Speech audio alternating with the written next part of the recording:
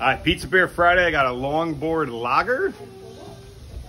And today I'm making a fig prosciutto red onion goat cheese pizza. You're gonna love it. I made the dough this morning. I'm gonna par bake this dough for about 20 seconds so we can put the fig spread on. That's it. We're gonna start with a little garlic oil base. Throw some fig spread on there, fig jam. It's prosciutto. Normally you put on at the end, but I'm actually gonna cook it with it on there.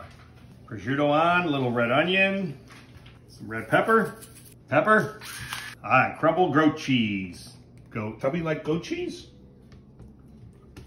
Have you guys gone home?